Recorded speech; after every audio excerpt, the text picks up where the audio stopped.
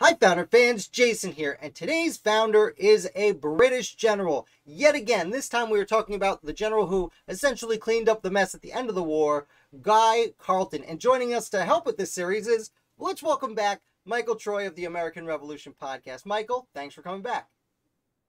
Hi, Jason. Good to see you.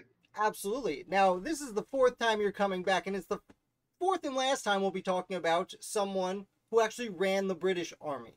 So, just to get ahead of the game here, Guy Carlton comes and takes over at the end of the war, essentially overseeing the occupation or the evacuation of New York City. That's right. He's very involved in the pre-war era and is a commander throughout the war, but his time as commander in chief of North America comes, well, he hears that the British are going to recognize independence just as he's getting on the boat to come over. Right. So I wanted to sum that up because we do want to talk about his whole career because he has several important moments in the American Revolution itself. Not his whole career, but the American Revolution part. And yeah, but you know it's going to be a while, the end of the conversation, when he actually takes over as head of the army. But let's talk a little bit about his earlier life. So I understand he served in several wars around Europe and North America before the American Revolution. That's right. Like most of the senior generals and most of the men who were of a certain age by the time the revolution came around, they'd fought in a couple of wars already. Um, Carlton was from Northern Ireland. He was a Protestant whose family lived in Northern Ireland and owned land, but they weren't um, an aristocrat. They didn't have a title. So he joined the army at a fairly young age, and his father died when he was very young too. So he and his two brothers all joined the army at a pretty young age. They had money, so they went in as officers. He started off as an ensign at age 17, and that was about a year or two into the War of Austrian Succession, which was a major European war in the 1740s, where, of course, England was at war with France, as they always were. Yeah, and many British officers cut their teeth in the War of Austrian Succession. Yeah, as I said, it was in the 1740s, so it was about 30 years before. So all the young men who were just getting their careers started were senior officers by the time of the American Revolution. Now, Carleton didn't do a lot of fighting in that war. He actually spent most of it lived in Britain, but he was there was the Jacobite rebellion happened during that time in Scotland, and he was at the Battle of Culloden, which a lot of people know about because it was a big massacre of Scottish rebels toward the end of the war. He was involved in that with his buddy James Wolfe, who was another officer about the same age as him. Right, and James Wolfe does become very important to Carlton's story later on in the years. Yes, unlike Carlton, Wolfe is titled and very well connected, and so his rise through the ranks is much faster than Carlton's. I believe he's a colonel by the time Carlton's still a lieutenant, even though I think Wolfe is 2 years younger than him. Right. But it becomes important because, as you said, it's a little bit surprising. Spoiler alert, Carlton rises to pretty extreme heights for a gentleman who was not a gentleman. And I understand a lot of that was due to him and another guy, I believe the name was Richmond, if I'm not mistaken. But he Yes, had, Lord Richmond, who was a member of the House of Lords and a very influential member of the ministry, was a patron of his. right. So he makes these two very important friends who help him throughout. So years go by, and then Carlton ends up serving in the 7 Years' War. Um, Yeah, and unfortunately, there he makes a very important enemy, King George II. He ends up bad mouthing the Hanoverian army during that war. He was fighting over in the German states at the time. Um, George II, of course, was born in Hanover, was the leader of the Hanover state of Hanover, and didn't take kindly to a British officer bad mouthing his homeboys. So every time Carlton was offered a decent position, the king personally stepped in and nixed it. So he didn't get to do a lot during the 7 Years' War either. Um, Interesting. until, uh, fortunately, his friend General Wolfe um, was really trying to get him involved, and the king refused.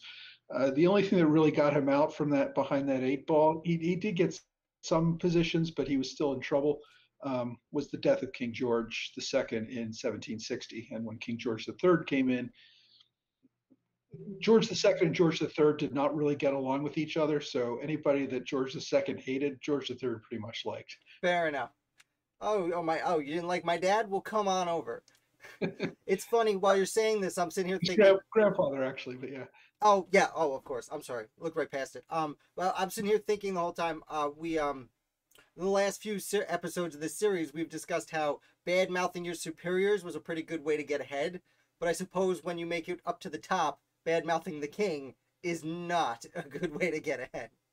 No, the king is beyond criticism. You can never criticize the king. That's never a good thing. And if you get on the king's bad side, yeah, that's the end of your career He has usually. no reason to forgive you. Right. Right. And So back to Carlton. yeah, He does, despite being disliked by a certain monarch, does succeed and does make his way up through the ranks. And then he does come over for the 7 Years' War. Now, I understand he didn't participate. Well, let's talk about it. What do you know about his role in the 7 Years' War? well, he does end up going to fight with his friend General Wolfe, who's a major general by this time. He's a lieutenant colonel. Wolfe is a major general. Wolfe is given command at Quebec. Um, George II, I believe, eventually relents and lets um, Carlton join Wolfe for the attack in Quebec, and he's very conspicuous in his bravery at the siege of Quebec, which I think was 1758, and is shot in the head, actually. Wolfe is killed at the battle. Carlton is very badly wounded with a head wound, but obviously survives, but spends the next couple of years in England recuperating. Then, towards the very end of the 7 Years' War, he gets involved in a battle off the coast of France, and then goes to Cuba, where he participates in the uh, Havana campaign to take Havana, Cuba from the Spanish. All right. So he's been around the world, made a bit of a name for himself. And then, as you said before, the new king comes in. So he is essentially cleared for takeoff when it comes to rising through the ranks. So what does he Yeah, do? I'm sorry. I was going to say that's where his career really takes off because King George III takes a liking to him. He has some very important backers. Well, not he doesn't have Wolfe anymore, unfortunately. Wolfe is dead, but the Duke of Richmond becomes, oh, I forget his position. He was a very important member of the ministry at the time, though, and gets Carleton an appointment as Lieutenant Governor of Quebec. Right. So he comes back to North America as number two in Quebec, but Yeah, for all intents and purposes, Canada at large. right, and he's essentially running Canada because the governor is somebody who's not particularly interested and is living in England. So when he comes over to Quebec, he's pretty much running the show. Right. And he seems to do a fair job considering he is a British governor or lieutenant governor overseeing French citizens. Right. This was a tricky situation right after the war.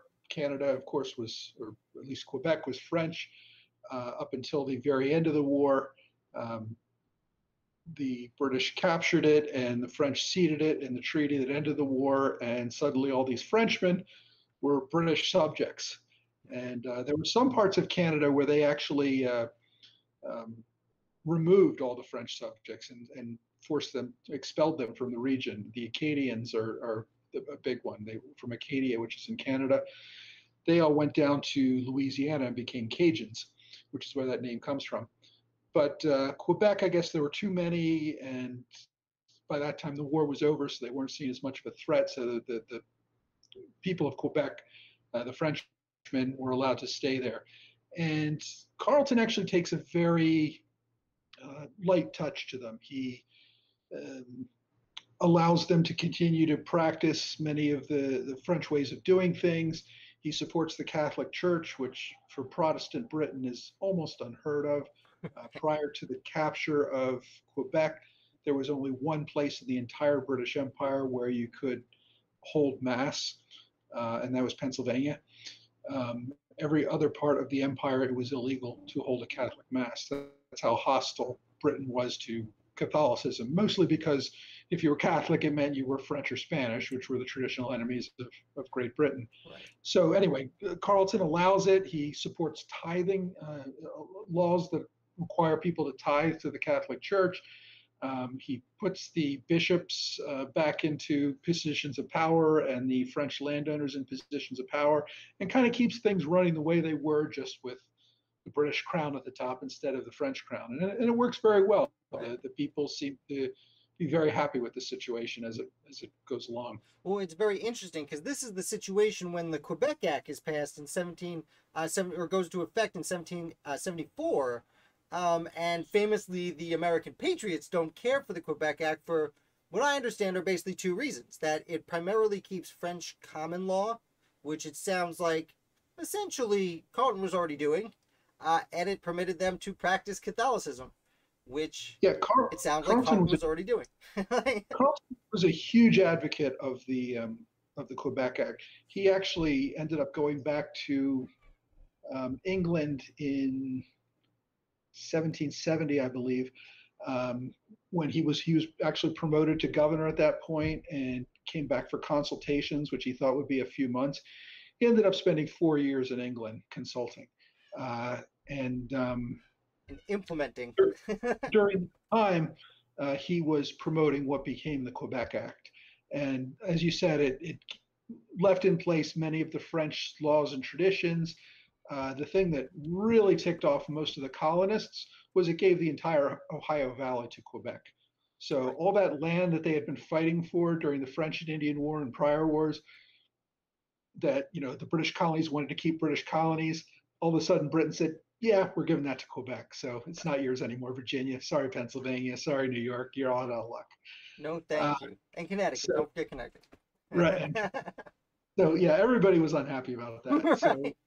they saw, basically Britain was going over to the other side. Essentially, they were saying, "We're going to let all these French Catholics take over our entire frontier and cut us out of it." So yeah, they were not happy about that. Yeah. But And yeah, that's actually one of the things quoted in the Declaration of Independence. It's one of the grievances. uh, and it's very interesting because about this time, 1774, later that year, they go to the First Continental Congress, and one of the things the First Continental Congress does is send a letter to Canada saying, "Hey, you should come next year when we have the second one of these." Um, and I understand Carlton essentially lets that. He doesn't let it get published in the newspaper, but there's a gentleman. Is it John Brown? Comes from yeah, Massachusetts, and he lets him try and spread his propaganda and get people on board. yeah. John Brown was a big Massachusetts patriot, not to be confused with the abolitionist of a few generations later. He was actually a huge opponent of Benedict Arnold too. Really, the two men he really hated each other. Right. But yeah, John Brown went up to Quebec and was trying to say, "Hey, freedom, independence, all this." Well, I guess they weren't really pushing independence at the time, but unity against the oppression that we're all facing. Right. And yeah, he didn't get thrown in jail or anything. Carlton basically, with his light touch, basically said, "Well, people are going to say what they're going to say, but you're all British subjects, and this is what we're going to do." Right. Despite the fact Brown is basically actively opposing what Carlton had essentially helped put in place. Yeah, and I should also mention Carlton got married while he was in England, so he brought his wife back to Quebec with him. And his wife was 30 years his junior. He was, I think, 48. She was 19 when they got married. So yeah, Was he she started. so not royalty, but nobility? Her father was a he was a lord. I forget his exact title, but he was aristocracy. He was also a general. Might have been a major general, lieutenant general in the British Army. He died actually, though, a couple of years before they got married. So her father was never any kind of help to Carlton's career or anything. Okay. But you know, you got a 19-year-old, so there Yeah, you yeah, go. fair enough. He took the hard way. Usually those marriages are for to raise your status in the community. So he really never he's really kind of a surprising character to be in the situation that he's in. Right. He never really married for gain. He was already governor, and as I said, in his late 40s by the time he decided he needed to get married. So, yeah, I think it was that desire for companionship. Right. Fair enough. All right. Well, let's get into the fun stuff. So he's there. Getting into 1775. He's running Quebec. Quebec doesn't join, much like the Floridas. The Canadas do not join, despite many invitations. They don't join the Patriots, and a war breaks out down in Massachusetts. So Carlton suddenly finds himself essentially overseeing. I know at this point, Gage is arriving. No, I'm sorry. Gage is there, and Clinton is already arriving in Massachusetts. But Carlton is essentially the resident authority at this point when it comes to leading British men. So how does he react to the war? Yeah, well, it gets real serious for Carlton real fast because only a month after Lexington and Concord, the Americans come over and take Fort Ticonderoga. And a few days after that, Benedict Arnold sails a fleet up of Lake Champlain and begins attacking ports in Canada. So Carleton immediately has to um, assemble whatever troops he can, and he really doesn't have a lot. I think there's probably less than two full regiments in Canada at the time. Not a lot of people, and the Americans invade Quebec that fall and winter, and Well, we jumped ahead a little bit. First, they come up to Montreal, if I'm not mistaken. Oh, did you mean Quebec at large? I'm sorry, not Quebec City. I apologize. the region of Quebec. Fair enough. Right, Quebec is both a region and a city. You know, as someone who lives in New York and not New York City, I should have been a lot better at that. Yeah. So anyway, but yeah, Carleton is actually in Montreal when the Americans invade, and you have General Richard Montgomery who's coming up through New York, and at the same time you have Colonel Benedict Arnold who does his famous wilderness march across uh, what is today Maine. It was at the time the Massachusetts wilderness, and attacks from the other side. And um, Carleton finds himself really kind of outmaneuvered and is almost captured. The ship he's on is captured, and all the men on it are captured. The only reason he got off was because he snuck off the night before and dressed as a French peasant and walked back to Quebec. And he actually was in houses where there were American officers, but his French was so good that they assumed he was really just a French peasant and let him continue on his way. Oh, oui, oui. So yeah, he gets back to Quebec City, which is of course coming under siege now by the Americans. He manages to get a few companies of Scottish loyalists who are Scottish immigrants who had come to the Quebec region a few years earlier, and they basically save Quebec from the all-out attack that Arnold and Montgomery launched at the end of 1775. General Montgomery, of course, is killed in that battle, and Benedict Arnold gets his first of several very bad wounds. Right. Uh, so, um, but yeah, he holds Quebec, keeps it all winter with his very small force that is kept under siege for the entire time. And in the spring, the the British fleet shows up at Quebec and reclaims the city. And at that point, Carleton's a hero because he's basically been able to hold the entire region for Britain by holding Quebec City. Um, But all he and really the loses is Montreal. But then the right, troops show and up under. once the reinforcements get there, they push the Americans pretty quickly out of Montreal and back into New York. Right. Um, a big part of that was because so many Americans were dying of smallpox on the campaign. But regardless, Not helpful. Carleton takes the win. He's considered a hero. He gets his knighthood at that time, and also gets promoted to lieutenant general. Right. So Sir Guy Carleton now is a big to do. Um, I do understand John Burgoyne shows up. At Burgoyne was the head of the reinforcements that right. arrived in the spring. So they kind of work together to push their way down to Montreal. For now, they work together.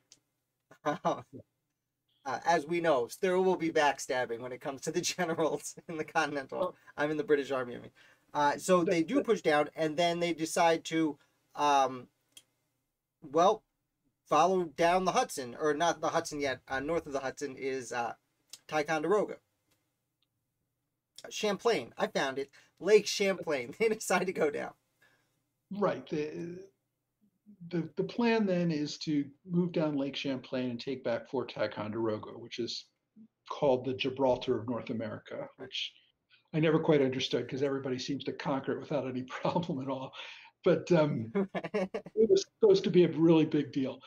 So Carlton builds this fleet to counter the fleet that's been built by Benedict Arnold on Lake Champlain, and he spends the entire year of 1776 trying to build this massive fleet so that he can completely overwhelm the Americans. This is kind of the same strategy that we see General Howe using. They don't want to risk even a close battle. They want every battle to be absolutely an assured victory for the British. And Arnold actually gives them a few twists at the Battle of Valcour Island. He sneaks around behind them, pounds a few of their ships, and eventually, although most of Arnold's fleet is sunk, manages to escape with most of his crew back to Fort Ticonderoga. But the real thing Arnold did in that was he delayed Carlton for the entire year. It wasn't until November of 76 that they finally reached Fort Ticonderoga. And as tended to happen in that era, it began to snow. It was, it got a lot colder a lot earlier back I then know than what it did. it's like in November in upstate New York. Yes. So, And in the 1700s, they were still in the middle of the Little Ice Age, so it actually got even worse.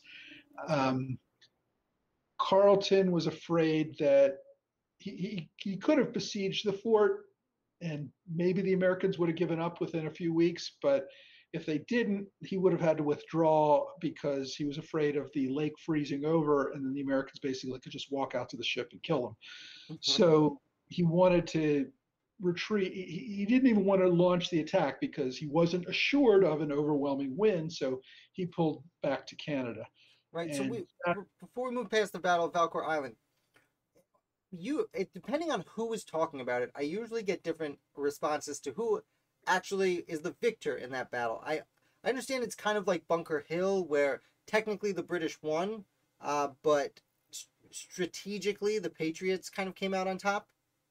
If that makes that's sense. right. Yeah, no, that's absolutely right.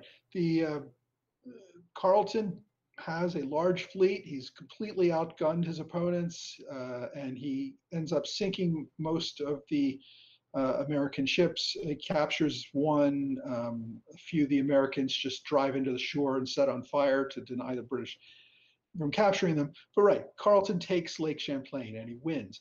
But as I said, in doing so, he wasted the entire fighting season and ended up having to pull back. So, yes, he writes back and says, hey, we cleared Lake Champlain. It was a great victory. We're all happy.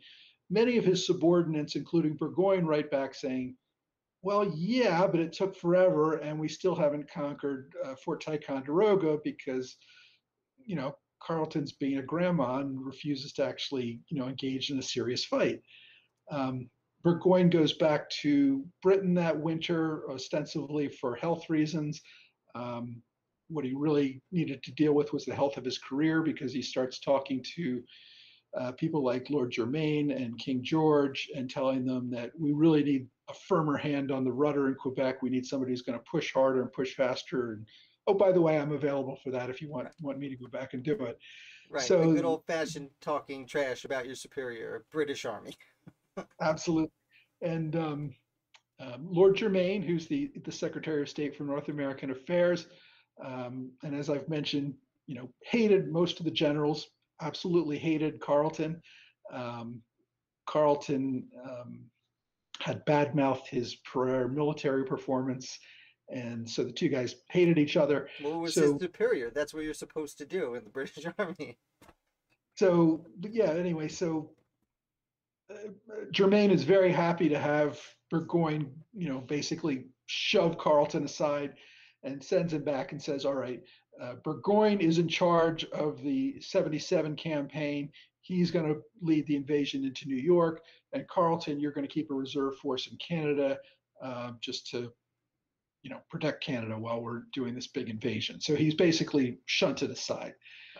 Um, Carlton, of course, is very upset by this and submits his resignation. And it's accepted?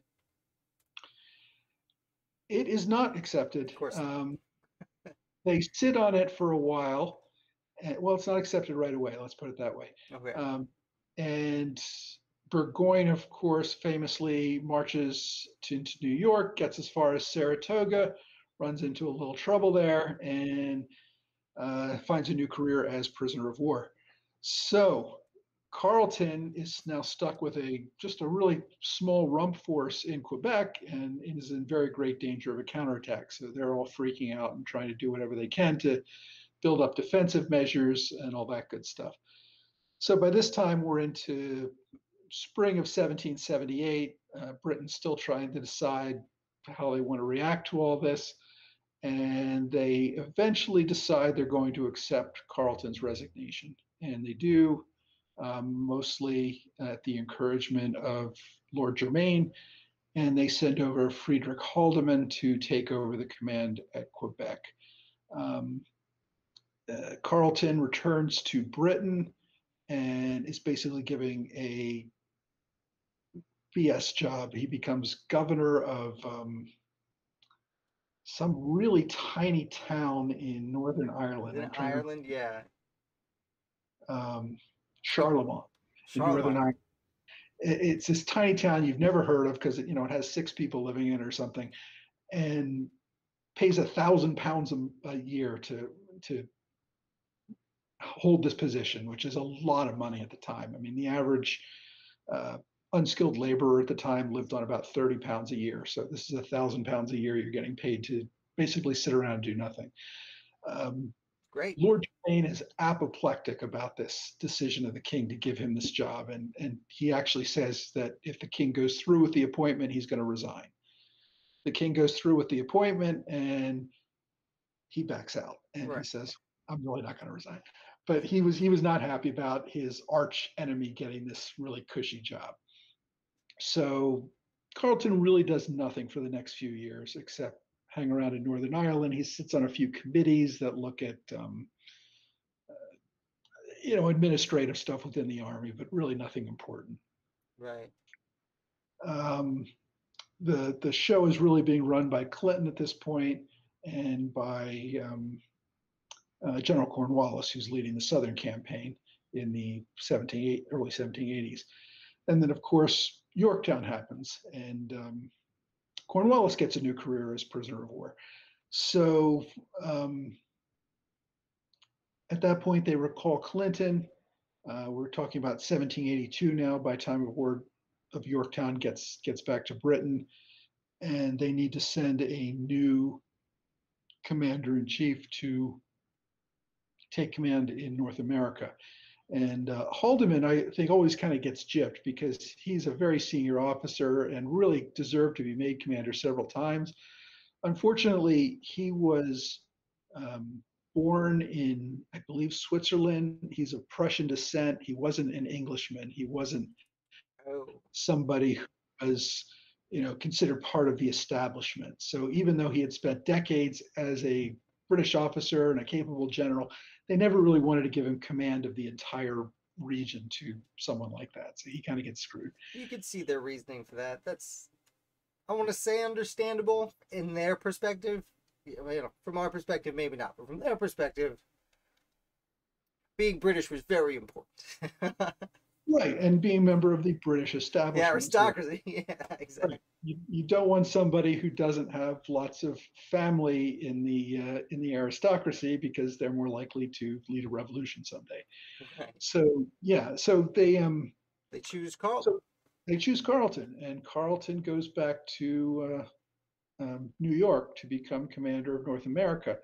As I mentioned at the outset of this, by the way, when he's getting on the boat, by the way, we're going to recognize American independence and sign a treaty. So, have fun over there. Uh, Carlton is really upset by that, and he doesn't even want to go at that point. He wants to resign. He No, says, why would you? Go ahead. "Why Have fun you back?" losing the war. Yeah, then he'd be back to just be a quitter. But they say, "Yeah, sorry, you signed up for it. You're going." And he goes to New York, and basically his job is to extricate the British Army and British civilians, the loyalists who want to leave uh, the United States, which they're now recognizing as an independent nation, um, to help all those people leave that want to leave. Right. And he actually gets into a huge fight with George Washington about this Right. They because meet in person. they do several times, Yeah. yes, because they're trying to work out the application of the Treaty of Paris. Um, Carlton, among the refugees he's removing are 3,000 slaves who had escaped from Patriot masters and fled to New York. And George Washington says, no, the treaty specifically requires that you leave all property behind. You can't take property that you seized from the Americans. And Carlton essentially says, yeah, we already promised these people their freedom. We're not going to go back on that. If you have a problem with it, take it up with the ministry, and maybe they'll reimburse you for the cost of the slaves. Right. Um, so that's kind of the agreement they come to. Washington only kind of accepts it because he has no other choice. They're going to do it, and he's not going to really fight a battle to stop it. So they put in their claims for the cost of the slaves to the British ministry, and the British ministry said, "Yeah, good luck with that. We're not paying." Well, yeah, So we'll get around to it. Sure. Yeah, we'll look into that. yeah. Well, I think they were basically the British were saying, "Yeah, and you promised to pay all the Tories for all the stuff you took from them. So when's that going to happen?" Right. There were a lot of broken promises with that Oh treaty, yeah.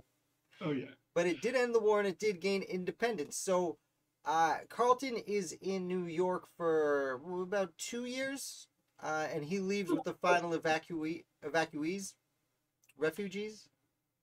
Yes, he's one of the final people to um, leave New York when they finally turn it back over to the Americans. Most of the refugees end up going to Halifax, but they really go all over the place. Some go down to the West Indies, some go back to Britain. A large number of the black slaves end up, some go to Halifax, some go to London. The British aren't terribly happy about having a lot of Africans in London. Sadly, some things never change, racial prejudice and all that. And the blacks, many of them, the overwhelming number of them, end up going back to Africa and forming the colony of Sierra Leone. Which was fairly common at the time. America would, a couple decades later, do the same thing with the American Colonization Society, where the idea was, the best way to live. And I'm not saying this was the right idea, but the one of many ideas at the time was a good way to liberate black people would be to create a free colony in Africa that they could return to. There were many people in both America and Britain who believed that blacks and whites could not live together as free people, that blacks could only live in white society as slaves where they were properly controlled and trained, and racism, essentially. Yeah, yeah. Well, we know that's not right now. Right, right. But people sometimes forget that we think racism is this horrible thing, which it is. But racism was the norm in the 18th and 19th century. Everybody truly believed that blacks were inferior to whites, that they were somehow subhuman, sort of between animal and human, Right. and that they really couldn't live in a civilized society. They genuinely believed this as fact. Um, it's a shameful part of our history, but it's a reality. So right. The Americans and the Brits wanted to take free blacks and send them back to Africa so they'd be away from white society. Right. I mean, we should note that this is about the time many people are starting to be enlightened to the idea that that is not necessarily the case. But uh, you're right.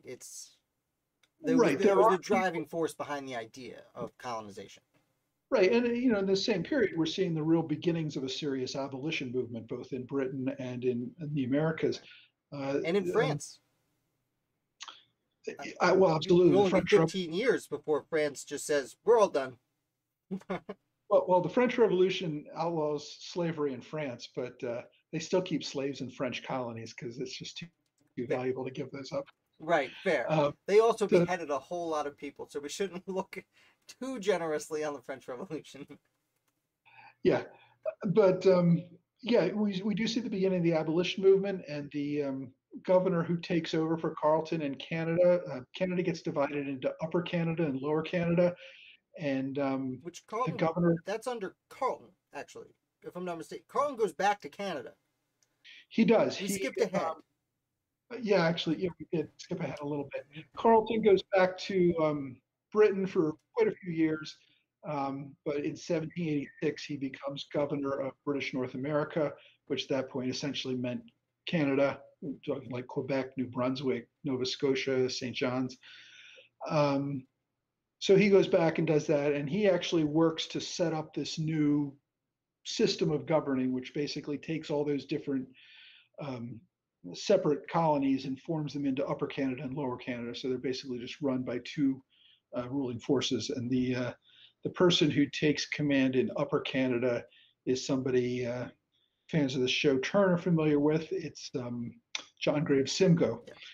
who becomes governor of Upper Canada, and he actually is uh, one of the first British leaders to implement complete abolition and completely abolishes slavery in Upper Canada. Um, I understand in Canada he's looked at as, I don't want to say kind of a hero, but he's one of the more important figures in early Canadian history he today. is an he is an important leader, and he was very forward thinking on the issue of slavery and other issues. So yes, I mean, despite what Because he we kind may of helped think, create Toronto, if I'm not mistaken. I think it was called York at the time. yeah, I think that's right. I'm not 100% positive of that, but I do believe It, we in America look very negatively on a person that Canada looks very positively on. right. Well, because you remember we had tens of thousands of loyalists moving from New England and New York to Canada, and that's actually why York was founded. It was basically became loyalist, and that's why Canada, up until that time, a great large portion of Canada was essentially French, and this is really what's turning Canada into English, and not only English but very loyalist English because it was all the loyalists who went there. Right. I mean, the Queen is still on their money today. Yeah. Great. You're welcome, Canada. There, we're bringing in some Canadian history for you today. So, to wrap up Carlton, he is comes back to Canada, helps separate the upper and lower Canada, as we said, into essentially French Canada and English Canada, which, speaking of racism, would end up not not being great for Canada for a little bit there, especially in the hockey world. Um, and then he's there for what, like a decade? He's there for a while again. Yeah, he's there for about a decade. During that time, he um, gets um, a Baron. title. Yeah, he becomes the first Baron Dorchester, Okay, there it uh, is. which is a title in England. It's also the 1790s, which we're starting that another war with France because it's another decade. It's another war with France. Napoleons are here. like all Yay. the other like all the other generals, Carleton gets his redemption and gets promoted to full general in 1793 as part of the effort to um, give everybody a promotion during the new war. So he finally leaves Canada in 1796, and at that point he is settling into his estate in England, and essentially he's retired at that point. He's in his 70s by this point, but you also have to remember his wife was in her 40s, and he still had like a 2-year-old child at this point. The last of his 11 children or something. Right. So yeah, he's still raising children when he's in retirement in England Right. in the Well, two 1790s. things. I understand at this point he's sitting in the House of Lords because he's He no is he has made his way from nothing essentially to, well, not nothing, but he's made his way from middling society to nobility. right. He's made his way into the nobility, and And then That's it. yeah, and then additionally, I noticed, I was reading up a little bit today on him, and I noticed a lot of he has many children, and a lot of his sons die young at war. Almost all of them do. Yeah, he has 11 children. I think 9 of them were male, and I think one of two them lives to 30. two of them died in infancy. Yeah. The other 6, I believe, all or 6 out of 7 died as officers in the war. All of them died in their 20s or 30s, and most of them died before Carlton did in 1808. Right. So he buries most of his children. They have very good careers as officers in the British Army and do their father proud.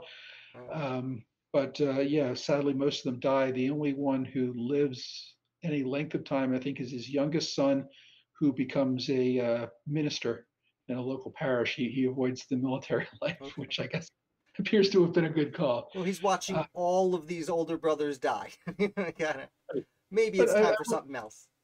some of the brothers did live long enough to have issues, so his title does carry for a few generations, although it does die out in the 19th century. But one of his descendants is General Sir Mark Carlton Smith, who is currently Britain's Chief of General Staff.